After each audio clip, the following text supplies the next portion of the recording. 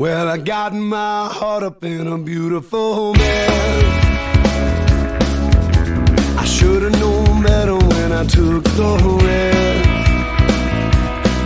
Had to wreck myself and a gamble I broke. Yeah, shaking something mental I lost for the one time once told. I traded 2 steps forward for 3 steps back.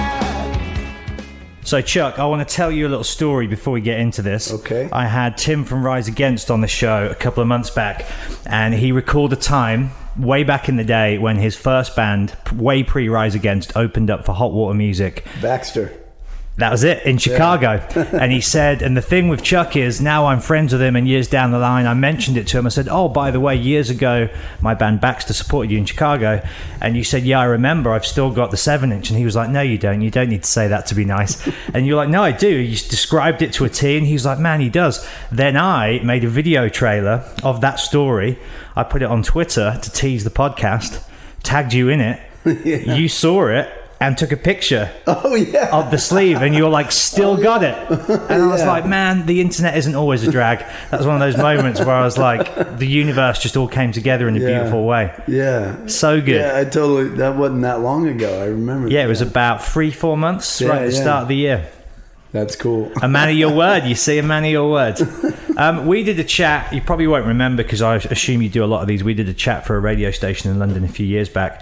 And after speaking to you then, and from speaking to people like Tim and, you know, people that have toured with you and know you, if it's not too much of a stretch, it seems to me like your life's work has been, and your life itself has been, a quest really for sincerity and authenticity and loyalty and friendship and family. It seems like those core values of the community that you're a part of really, you know, mean a lot to you, and you practice your life in that way as an honoring of those things. Do you think that would be safe to say? For sure. I mean, I do my best, you know. I feel really lucky that when I started playing music, you know, as a young kid, you know, it was more of just a pure rebellion, you know.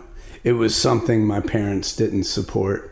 And I battled everyone and everything around me, you know. Where do you think that came from? Just, I mean, I think it's just part of growing up. Every kid goes through, you know, in those early years where, you know, you're still a bit confused as to where you fit in. You know, you're, if not completely confused as to where you fit in. And nothing around you makes sense. Yeah. In terms of what people are trying to teach you or tell you, or, you know, and every once in a while somebody may say something that'll bend your ear enough to make you think. But for the most part, for me, I mean, as a young kid growing up, you know, religion was really pushed on me, and it didn't feel right. And so I fought the church, you know. Was that from one of your parents? Yeah, sure. And, you know, I grew up in religious and Christian schools, and, you know, I fought the authority. I just rebelled against everything. And, you know, I found skateboarding at a young age and all the music that came along with it. Punk rock, early thrash, hip hop, all of that. Yeah. I mean, back then, you know, I mean, we're talking like late 80s. So it was just a big melting pot. For sure, Beastie Boys, Metallica. It was Beastie Boys Brains. And Bad Brains and Megadeth and Metallica and Minor Threat. I mean, like whatever. And, but it all registered to me and it all made sense. And that was what kind of pulled me into wanting to play music. You know, I realized that there was like expression in the rebellion, you know what I mean? Like, you know, the purpose to it. A purpose, you know, because the rebellion I felt was extremely lonely and very, you know, I felt alone, and I found that, and I found some unity in that. I found like-minded people and people that felt the same way. I would read lyrics, you know, that registered to me and made me feel the same way. Well, years later, I kind of, you know, not too long, but a few years later, I feel lucky that I met some people who taught me and showed me that, like, playing music and being in a band, because I never even thought about being in a band then. It was just more about, I just want to turn everything up as loud. Tapped into that energy, yeah. You know, just beat on the thing until I can't feel my fingers anymore, you know? And, I mean, not much has changed in that aspect. But, I mean, I met some people who taught me that being in a band and playing the music there was a lot more to it than just, you know, than just being in a band or being popular or being, you know, making money or meeting girls or whatever the other people, other kids that I was around were in bands, the reasons that they were in bands for, you know. These people taught me that music was about therapy, or could be about therapy, you know. So to me, all of a sudden, everything kind of turned where it wasn't so much that my mind was set on rebellion. It was just set on becoming a better person, you know. And I mean, I'll be the first one to admit I've made just a boatload of mistakes throughout my life, you know. But I look back on it all and I can't have any regrets whatsoever. You know, I'm really comfortable and I feel a lot of joy for where I'm at now. I have a beautiful wife and a wonderful son, and I love my life and I love my friends and I love the music that I'm a part of and the community that I'm a part of. And I feel if I made any decision differently, even through all the rotten paths that I took, you know, in those days, that, you know, it could be different, you know. So I can't, looking at it that way, I can't have any regrets at all. But, you know, when I found that playing music could be a way to overcome my own battles and my own obstacles, it just opened up a entire new world to me. And it changed my life forever. When you say you were sort of battling demons, was it beyond the typical teenage angst, isolation, or was there something more going on? Were you battling something a bit more deeper and more profound? And if that was the case, was it music that brought you back from the brink and gave you purpose and direction? I mean, I can't really say it was any deeper or more profound than the teenager sitting next to me. You know what I mean? I feel everybody has, you know, their own moments growing up where they literally feel like it's the end of the world, you know? Yeah. And I think that's a part of growing up. And I think it's important to kind of feel that and understand that, and for us to find our own way out of it, you know. It's part of maturing, and it's part of, you know, coming to realization and becoming a young adult, you know. So no, I mean, to me, you know, in the grand scheme, I look back and, you know, compared to it was all first world problems, man. I mean, compared to, you know, the grand scheme, like, I had it pretty damn good. You know, I mean, I had two loving parents who were wonderful to me, for the most part. You know, there were times where they definitely didn't support what I wanted to do.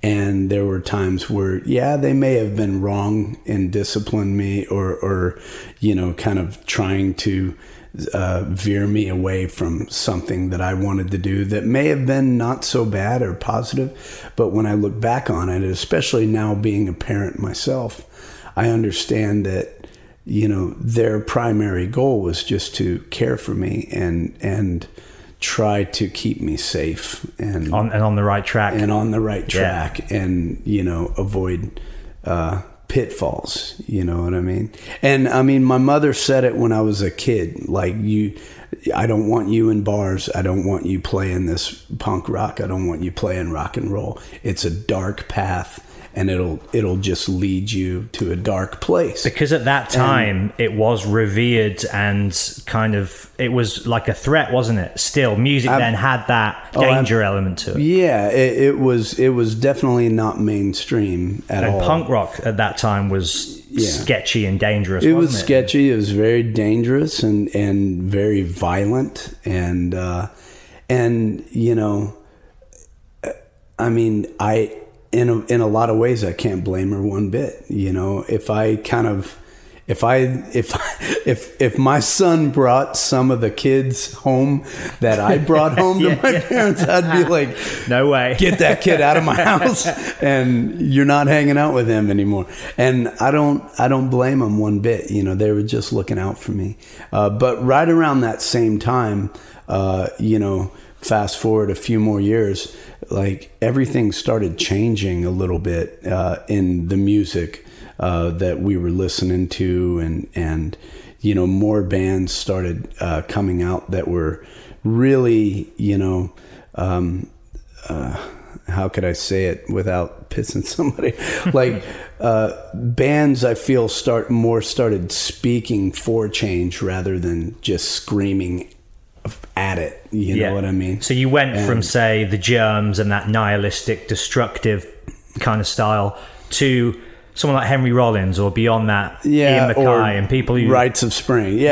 Whatever. Yeah. You know, something that... How can we make things better? How can we implement how do we get change? better as a whole, as people, you know? And yeah, I mean, it definitely, it was definitely groundbreaking, you know, for me personally, but me and then this small group of friends that, you know, we just kind of found each other, you know. Who were there bands on the local scene that were sort of your, maybe idols is too much of a bigger word, but obviously you've got on the national scale the, you know, well-known, well-revered, popular bands. Were there any local bands that made an impact on you and showed you the way, like, oh, maybe we can do it like those guys, and they're onto something there? Yeah, for sure. I mean, you know, when we lived in a small town, you know, when I started playing a lot on the west coast of Florida called Sarasota, and there were a few little bands, you know, but it wasn't until we moved to Gainesville that you know, we started, you know, hearing more bands around us, and I mean, there was a ton of them, you know, Grain and Panthro UK, United 13, and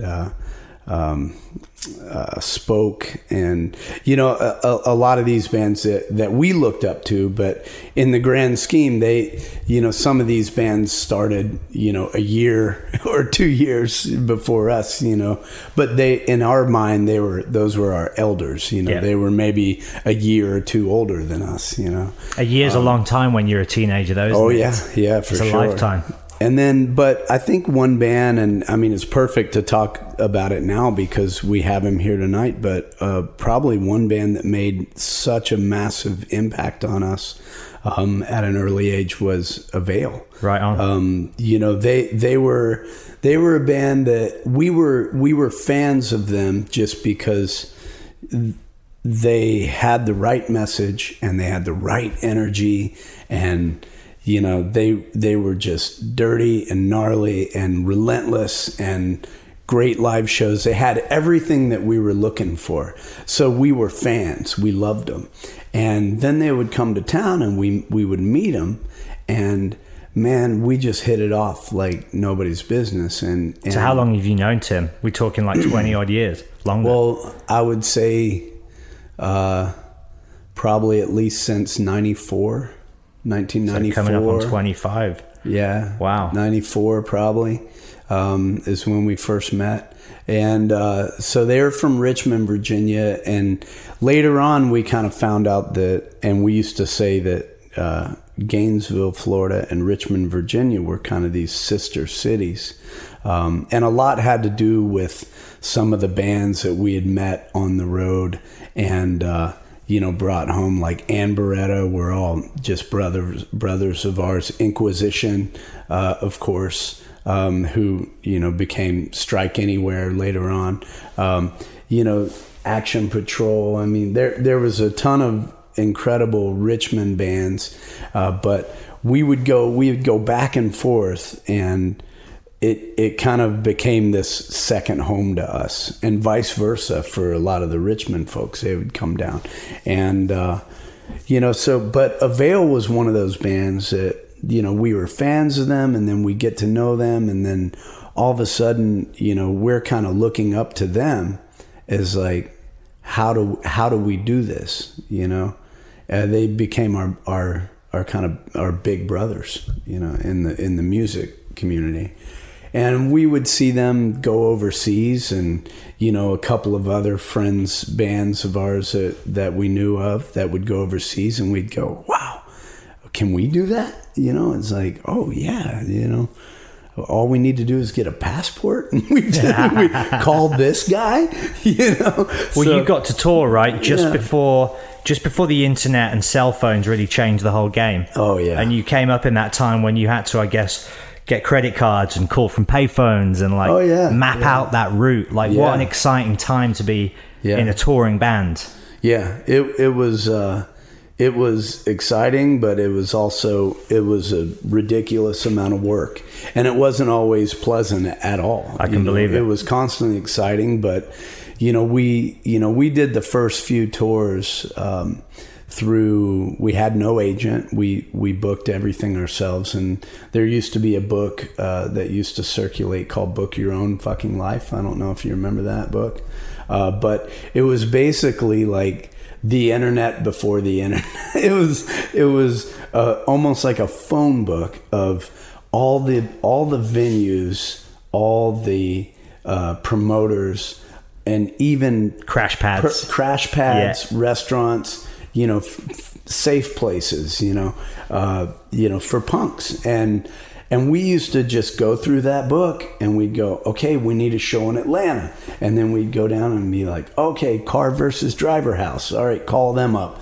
And sometimes it would take 12 phone calls because not everybody had answering machines either back then. That's it, yeah. So some people did, or you would leave a message, and then whoever you were calling happened to be on tour for 8 weeks themselves. Yeah. So you never heard back.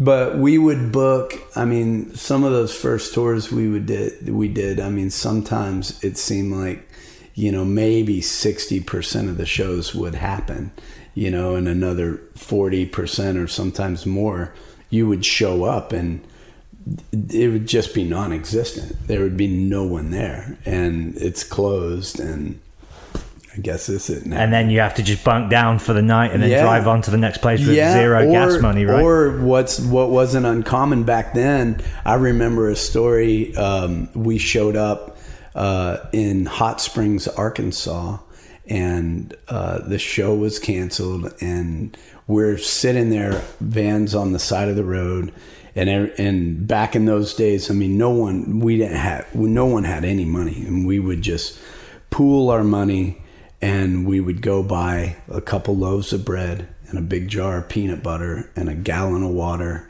and that was lunch and for everyone. Dinner. Yeah, for everybody. And we would just kind of do whatever we could and sit around and have and we're on the side of the road, and we're eating our peanut butter sandwiches, and this little kid comes skating by, and I remember he was great, and I skated, and a couple of us did, and he comes skating by, and he sees our board, and he's like, hey man, you guys in a band?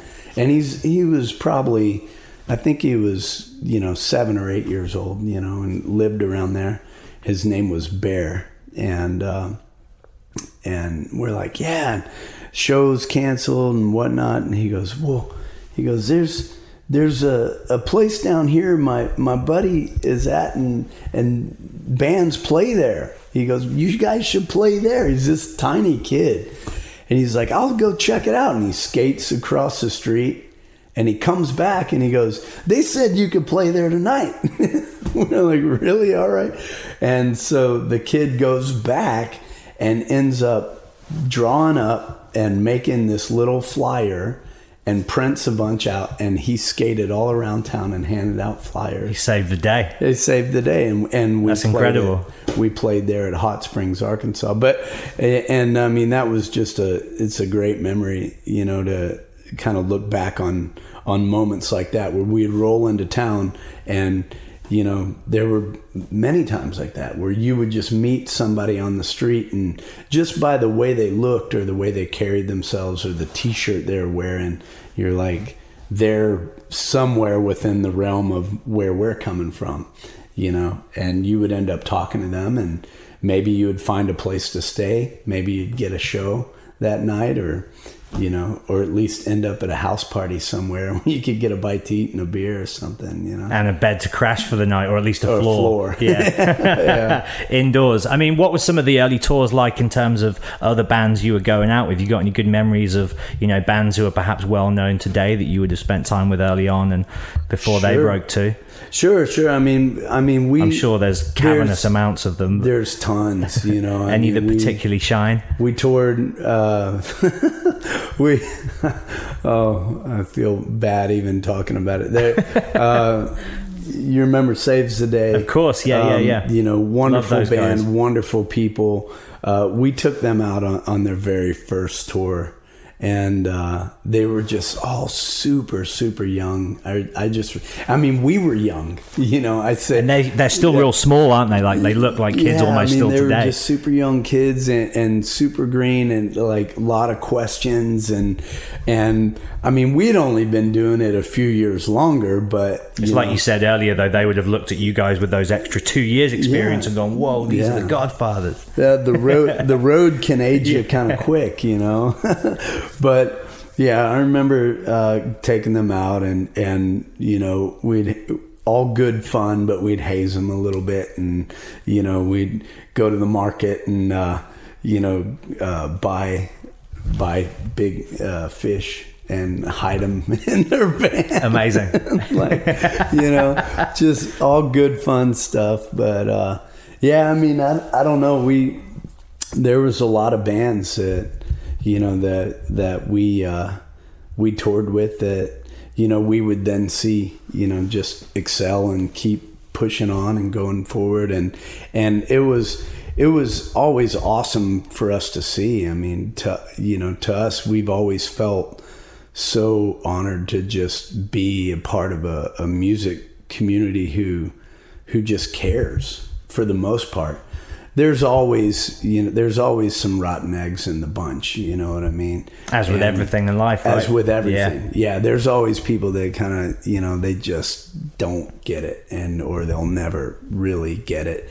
And that's fine. I mean, I think it's important to, you know, have the rough with the smooth, right? Have it all, yeah. But for the most part, you know, I feel like we're a part of a community who is very caring and very understanding, and, you know, believes in a better tomorrow, and is willing to sacrifice everything for it. And you know, for that, I've always felt pretty damn lucky, you know, that I ended up here and not somewhere else.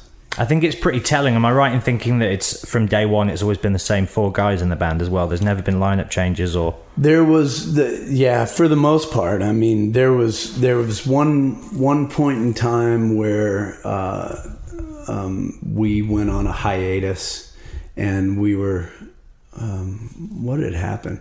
Yeah, we were on a hiatus for a little bit, and we got back together, and George was playing drums for Against Me at the time, and we had Dave Ron come and play drums with us. That was the first time there was any kind of lineup change, and we did it totally with George's blessing, of course. And then now here we are. Chris Wallard is unable to be with us right now on the road, and we have Chris Cresswell of the Flatliners. He's pulling double duty, is he? Yeah, and man. Now on this tour he's doing double duty. So good man.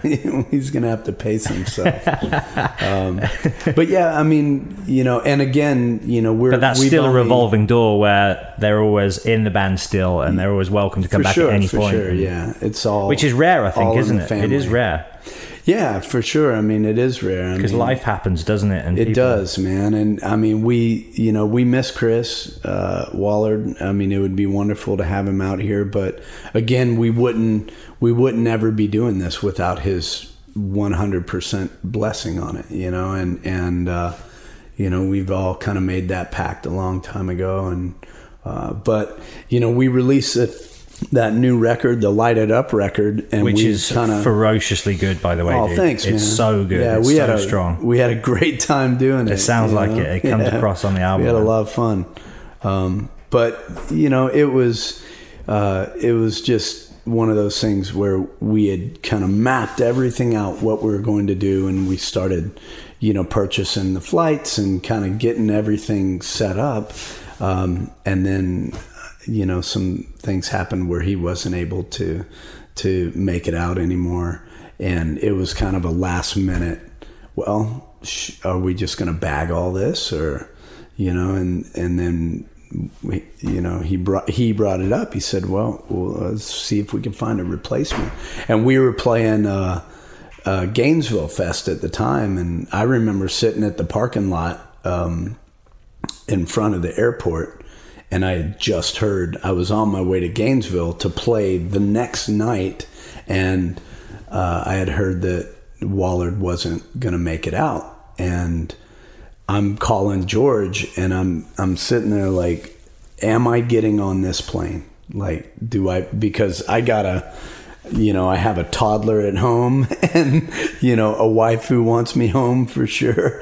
And, you know, if we're not doing this, I need to know now. And we just said, oh, to hell with it. We'll just do it as a 3-piece, you know, and, punk rock. And so getting it done. So I flew. Yeah. I mean, we were committed. So, you know, I mean, we had a job to do, so we had to, so I said, all right, well, let's do it. And I flew to Gainesville.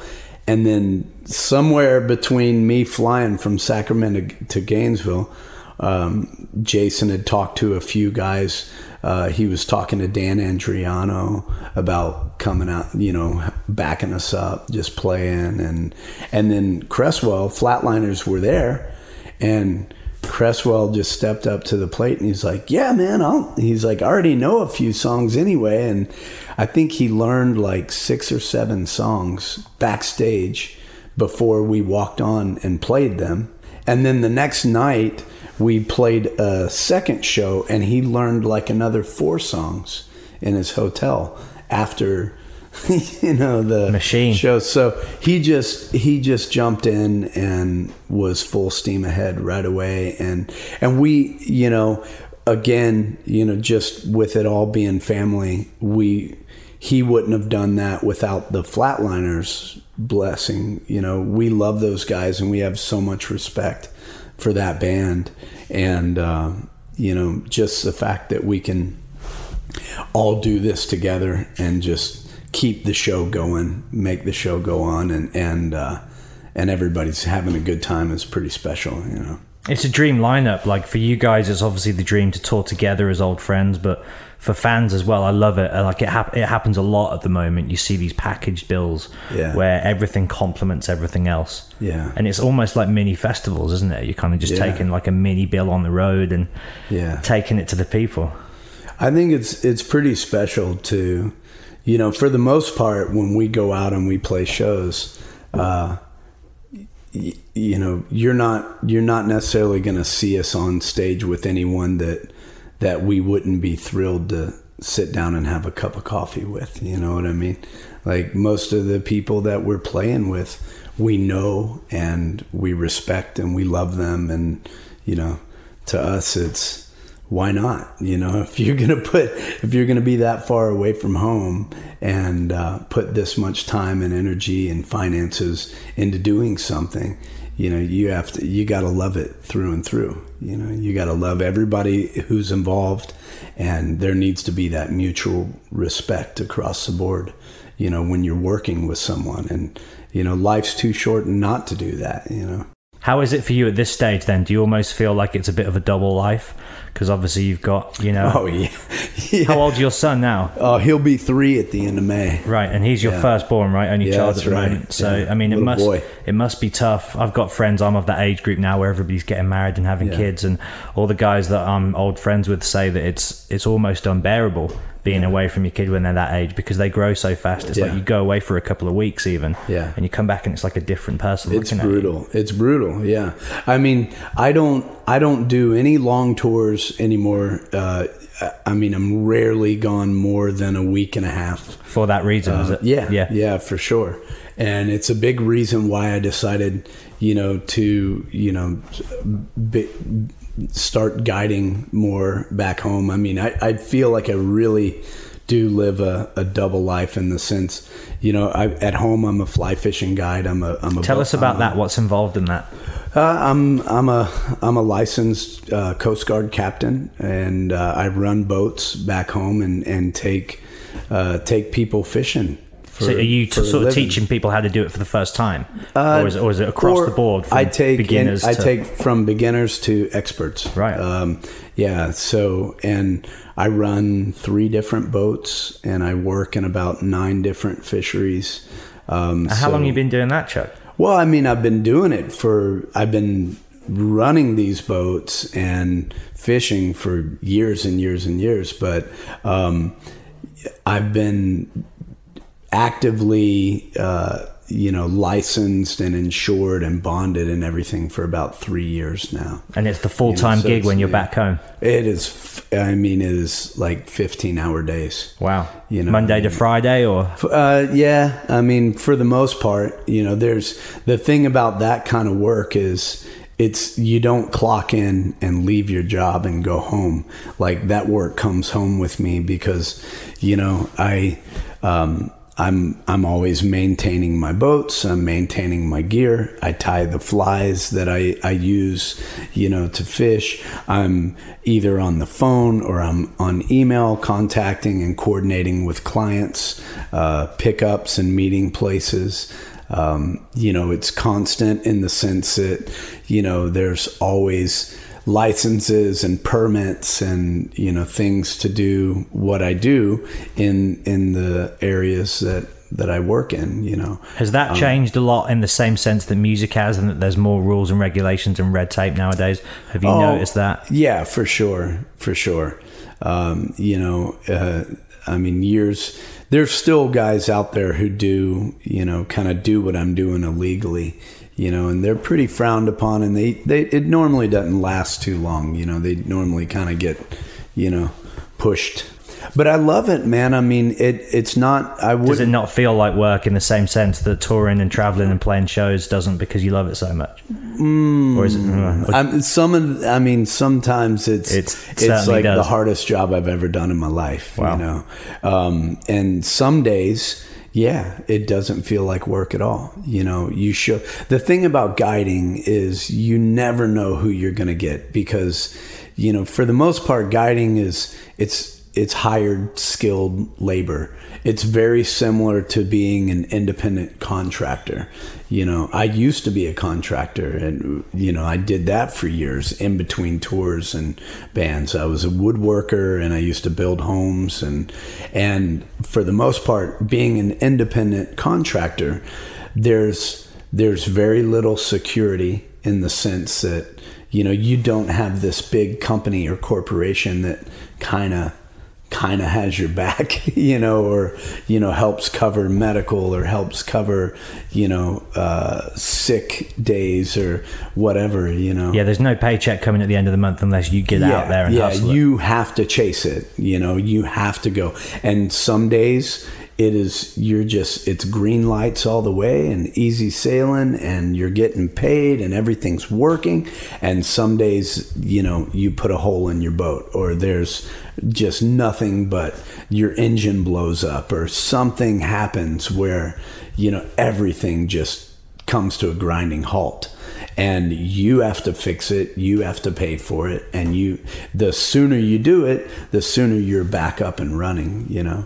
But in guiding, you never know who's stepping on your boat. So at the same time, you're almost in this kind of service industry where, you know, very much the same way as you know, a bartender, or working in it. You're providing a service, and it's your job to just kind of accept whoever is walking into your establishment, and it's your job to, you know, take their pain away and give them the best experience they possibly can have, you know. And for me, it's for fly fishing, for fishing, and teaching them, you know, how to do this and how we target these species. But aside from that, there's a lot more to it in that industry. You know, a lot of people, I'll say this, a lot of people, I get a lot of messages still where people contact me and they're like, how could you kill all these fish? You know, and the truth is, I release 99.9% of every single fish that comes onto my boat.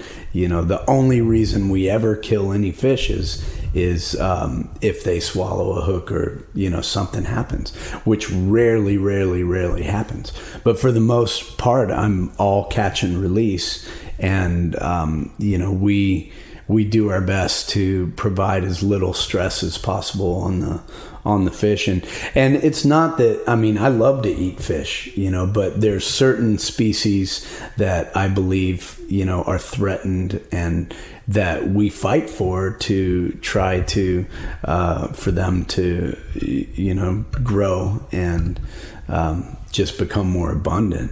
But I feel like in the position that I'm in, it's not only my duty to, you know, give people a great experience, a great day, you know, just something that's going to uplift their spirits, or, you know, teach them something on how we do this, teach them the art of fly casting, but also teach them the opportunities that we have to make this world a better place, in the sense of the conservation efforts that need to be there, that are already in place but just need more support to keep our water cleaner, to, you know, keep you know, the ethics proper, to basically sustain all the wild places that we all love, that not as many people care about anymore. You know, they're all kind of, in a lot of ways, out of sight, out of mind to many people, and they don't think about, you know, they go to the grocery store and have no problem buying their food, yet they don't think about where the water came from to actually grow that food, right? Yeah, you know, absolutely. They don't think about the purity of the soil that the food was grown in. You know, they're just worried about convenience, you know, and affordability, whether it's going to be there or not. Yeah. I need that. And to me, there's just such a bigger picture, you know what I mean? And you don't really notice that, and you don't see it, and you don't really see the negative effects that our society has on our natural world, unless you're really in the natural world and you get out there in the wild, you know, and, you know, you're floating along and you say, oh man, this is so beautiful. And then you pass by a little cove that has an old gas can with gas spewed all over the top of the water, or, you know, an oil spill or something. And I mean, this is part of why I chose that path, to not only be closer, definitely a huge part was to be closer to my son. You know, when I'm working there at home, some days I'm able to make him breakfast and go to work.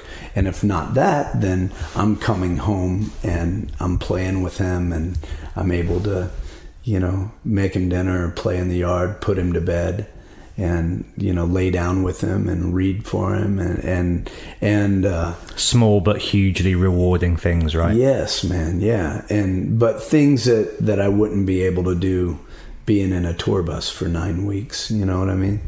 So, but aside from that, then that is definitely the most important why I decided to choose that path. But, I feel that, there's a lot of positive impacts that come from any individual who kind of chooses to,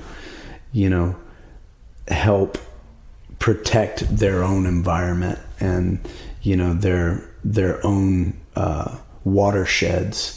And it's the lifeblood of this planet, and it's vastly important. So I heard a thing on the radio the other day, not about water, but about rainforests and Borneo and places like that. Mm-hmm. There's a big supermarket chain in the UK called Iceland that have started removing all products that contain palm oil and saying we won't sell this anymore because obviously out in these rainforests, they're all getting cut down, burnt down.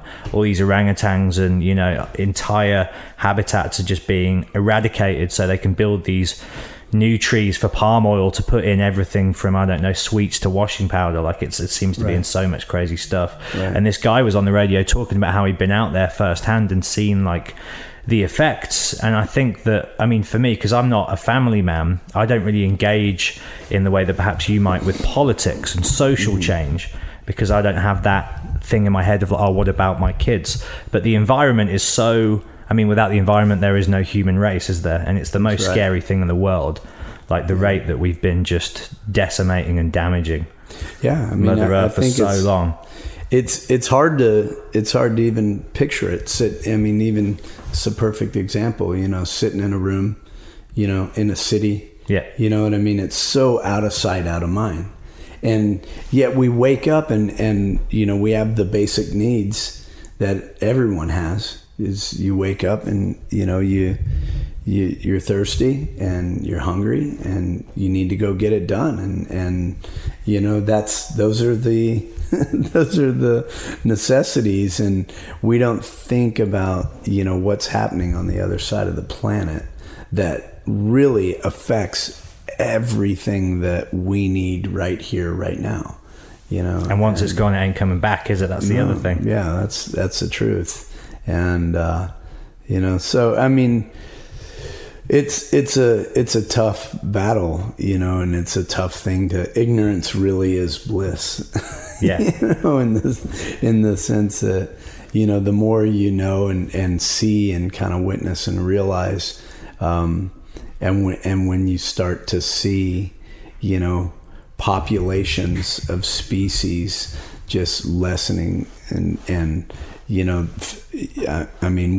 have an issue out in the in the California Delta where we are, where we're seeing less and less migrations of striped bass and salmon and steelhead, and then aside from that, the schools are getting smaller and smaller. Like the size of the fish are getting smaller and smaller and smaller, and it's apparent. It's like it's shrinking. It's going away.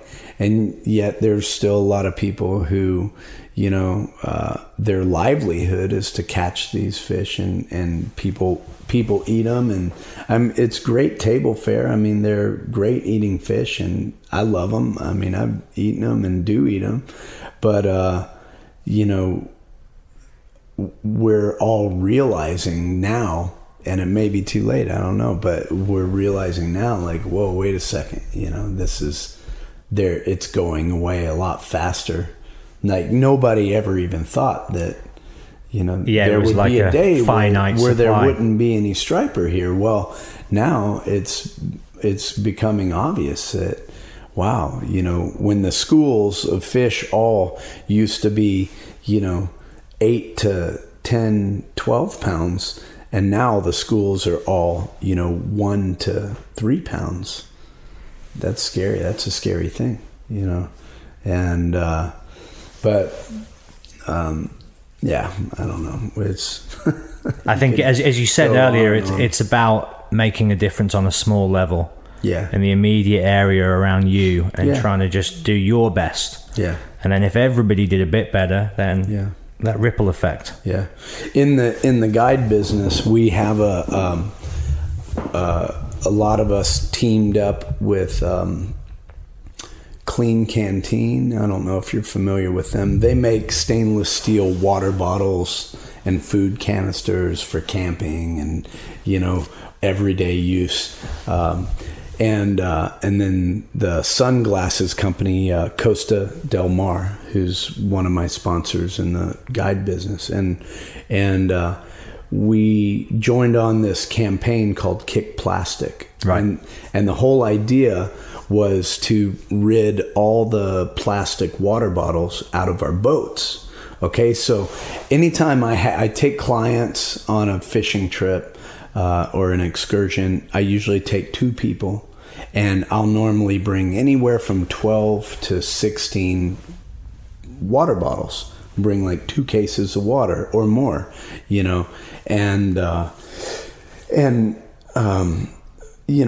for the most part, people would, maybe have 6 to 8 throughout the day. And then on a summer day, all those things would be gone. Well, we started this campaign, and I've been doing it for 2 years now, maybe a little over 2 years. And we made a pact to rid all the plastic water bottles off of our boats. And, so what we did is each individual gets a clean and sterilized, 20-ounce bottle full of filtered water. They get it at the beginning of the day, like this is going to be your bottle for the day, and then I have 64-ounce growlers, like big stainless jugs full of water to refill them.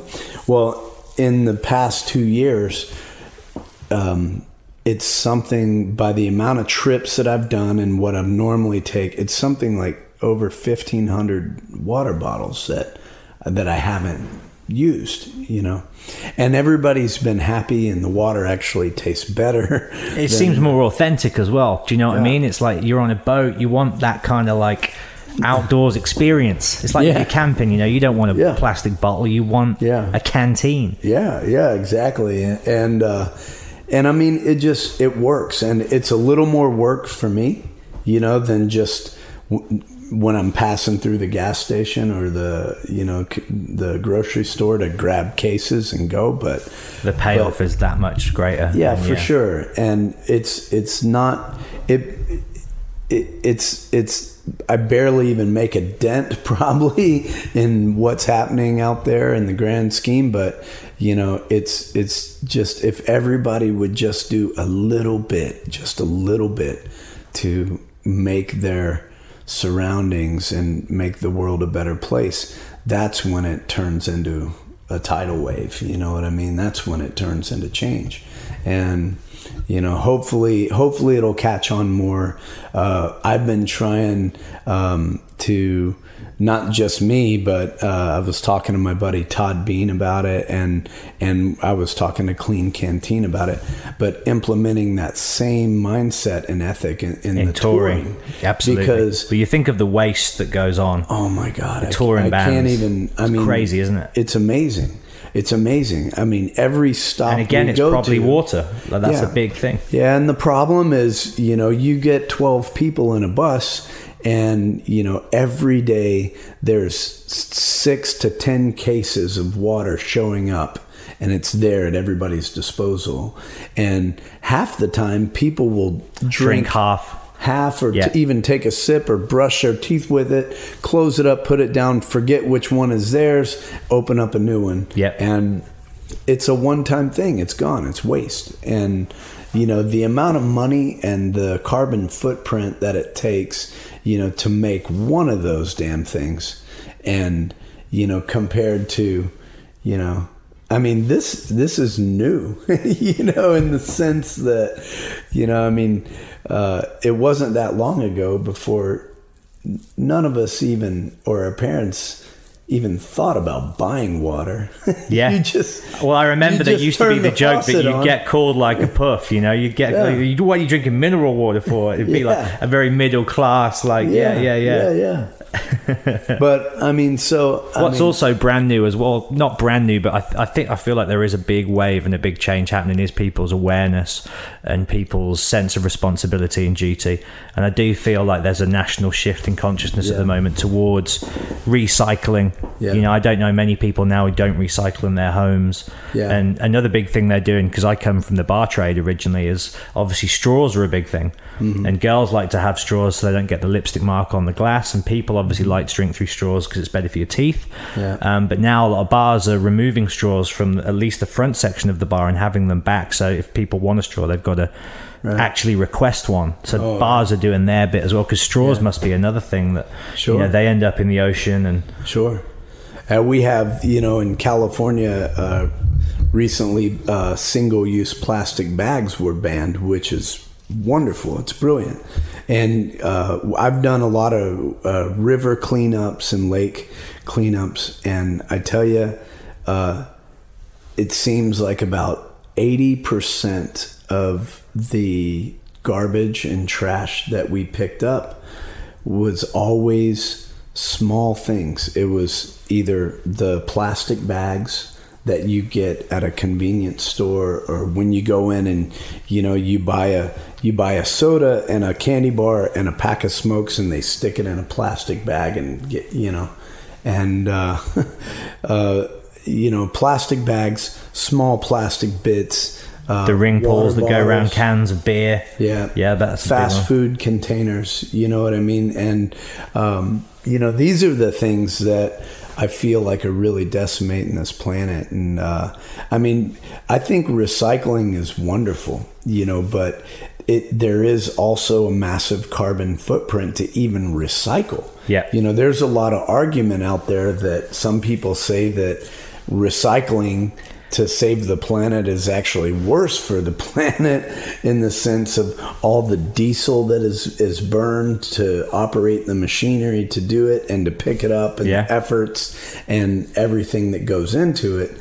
Some people are like, oh, it'd be better off just sticking in a landfill, you know, or burn it, whatever. And so much of the responsibility then is on the consumer as well. That's why I love this move from this company, Iceland. Like, it's up to the companies, isn't it? It's up to the businesses to say, okay, we're going to do our bit. I mean, I love, you know, some of the bars that I've noticed in the States and certain places, they're getting filtered water systems in the bar that are just public. You know, there used to be water fountains everywhere, you know. You don't see as much of them anymore. I was in Australia recently, and they're everywhere there, but I really noticed them being everywhere, because you walk around the UK and you never see. You don't see them, And I mean, you know, I mean, these businesses are just making hand over fist, you know, selling something that should be free, you know. I mean, it should be. And it is. It just needs to be cared for, you know, and cleaned, just like it was for generations before us. But yeah, man, I mean, I think, I mean, that's a great step. I mean, you know, but we're trying to hopefully we can implement this in the touring world, where it would kind of lessen the footprint, you know, and hopefully make a little bit of a difference. Well, when you think about how many bands need to make a living through touring now, everyone does it, don't they? It's not like you make a record and then kick back and enjoy the royalties come flooding in. It's like you've got to get out there and make your money playing shows. And if every band was to take on that approach, I think, again, the impact would be be incredible. For sure. What a good talk, Chuck. I loved it, man. Can I ask you, before you go, I just want to sort of bring it home again. Tell me a little bit more about fatherhood and how that role has sort of, you know, changed your life for the better. And Oh, for sure. the positive impact of being a dad. Yeah, it's the most wonderful and terrifying thing you can imagine, all put into one, exciting and terrifying all at the same time. Just what we're talking about, this kid is my hero. I look at him, and every chance I get around him, I'm just overwhelmed with joy and admiration, and it's one of those things where until it happens, it's hard to even fathom it, but it's where I've realized this is why I'm here, this is why I was born. And recently, last month, I lost my father, which was just rough.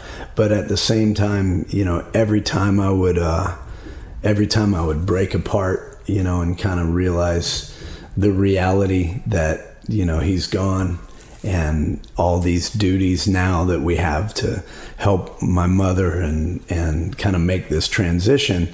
And I would get beat up and just really upset. And then I would turn around and I'd see a kid in his underpants with a bucket on his head and screaming and running around, tugging on my shirt.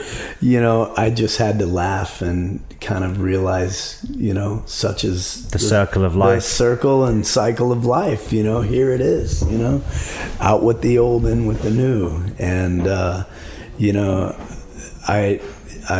I think my dad would laugh at that too. It's such a beautiful thing, and it made me just the whole process and being there. I was right there helping out when he was born, and help coaching my wife, and just there holding her hand, and it all unfolded in front of me, and it was the most intense, amazing thing that I've ever experienced in my life. And I'm so just completely overwhelmed with how strong women are. They put us to shame, don't they? It is. Imagine bearing a human inside you for that long. Absolutely amazing. And that's just the work getting started, isn't it? Oh my God. And there's truly a reason, that they run this planet, for sure. I just have, my respect and my love and my admiration grew for my wife so much more, just during all this process. And nobody ever told me that, when everybody was just talking about the baby, and then, I didn't even realize, like, wow, I'm going to fall in love with my girl all over again, and well, it's because you've made this amazing thing together, isn't it? Right? It's like, if you imagine creating a song with someone that you respect and love and admire, times that by 1,000, that's kind of the process, isn't it? Because together you've made something out of nothing, and you made the ultimate thing out of nothing, which is a life. Totally. And now he's at the age, his name's Grady Joseph, and now he's at the age, he'll be 3 at the end of May. And I swear, man, between the ages of 2 and 3, the development that happens is astounding. It's nonstop every day. And like we were talking about before about touring, and it's hard. I went away a weekend, and I would come back, and here's these new phrases and these new faces and this new humor and all these things that just overnight, but it's such a joy and such an honor to just have an opportunity. And to me, I just want to do the best I can, and teach him everything that I know, and encourage him to, find even more knowledge after that, and just keep fighting a good fight and be the best person he can be. That's all we can do. But it's an absolute thrill, and huge responsibility, and it can be terrifying, especially when you look around. You know, this world can be a pretty ugly, brutal place at times, and sometimes it's a little scary, you know, because right now he's just living in this beautiful bubble where just everything is wonderful, you know. And that obviously can't last forever. Yeah, and that hit me not long ago, where I'm like, wow, you know, one day he's gonna have his heart broken. One day he's gonna have his mind just twisted, just completely confused, you know, of why people treat other people certain ways. You know, when he's growing up in just this beautiful world of just pleasant things and positivity and, you know, the outdoors, and you know, that's a little scary, but you know, we take it one day at a time and you know, deal with the rest later on. Put it there, dude. Thanks so much for a great chat. Thank you for coming on the show. Hey, it's my absolute pleasure, man. Thank you. Really enjoyed it. And very quickly, when is the sauce out and how can people get it? Oh, Chuck's got a new hot sauce coming out, people. Yeah. My brother and I and a couple of my dear friends, we launched a sauce company in 2014, but we jumped through a lot of hoops. But anyhow, we're finally there, and we finally have it out, and you can order it online. The website is southmouthsauce.com. Southmouthsauce.com. Correct. Yeah. A little tip of the hat to the old Cajun family background, is it? Yeah. Southern cooking, home cooking. And right now we have 2 sauces. And they're hot sauces, but they're not, you know, we didn't want to do the whole burn your face off approach. Yeah, we didn't want to do the kind of novelty, you know. They're actually good. I mean, it's good on tacos, pizza, eggs. It's great in Bloody Marys. It's great in you name it. And but we have a red and a green. The red is we call Americana sauce. And the green is a really, really special kind of verde. It's called fried green tomato sauce. And both of them are on the kind of mild to medium scale. If people are familiar with the Scoville scale, it's more kind of like in the 5,000 to 8,000 on the heat level. But so they're mild to medium. And but they're really good flavors and good aftertaste. And but anyhow, we're doing that, and people can order it online. We're hopefully one of these days soon get a distributor over here where people don't have to pay so much for shipping, because the shipping's a little expensive. Assumedly, people can buy them at your shows if they see you on tour. Yeah. Are you bringing them along to the gigs? Well, I haven't on this one, but by the time this goes out, the next time around. Yeah. I mean, that's the plan. That's the plan. I would love to be able to do that. But again, you know, I need to find a distributor over here and figure out how to. Otherwise, you're traveling over with all your gear and then all this hot sauce. Shipping a pallet of bottles. Yeah. But it's good. But I encourage people to follow us along. You know, we have some, hopefully in this next year, even some more cool stuff that we're planning on bringing out. And, but yeah, I would appreciate the support. It's all grassroots, you know, DIY. It's good stuff. It's healthy. It's real food. It's not super just vinegar based, you know, but yeah, I mean, it's actually good for you. So. And I will say the new Hot Water Music album, it's obviously not brand new, but it's still fresh and it's incredible. So I urge everybody listening to pick that up as well. Thanks, man. Is there a new one on the horizon? Or I know you guys like to take your time, don't you? Yeah, we do. You know what hit us a while ago that's kind of crazy is next year, 2019 will be Hot Water Music's 25-year anniversary, and we're planning on doing something. I don't know what just yet, but it all just kind of hit us recently where we're like, oh my, it's a quarter of a century next year. So That's a long time. So we're going to honor that. We'll kind of recognize that somehow. I'm not sure exactly, but watch this space. Chuck Ragan, good man. Great to see you. Have a good show tonight. My pleasure. And hopefully see you again soon. Cheers, dude. I'm never going back. I'm never going back.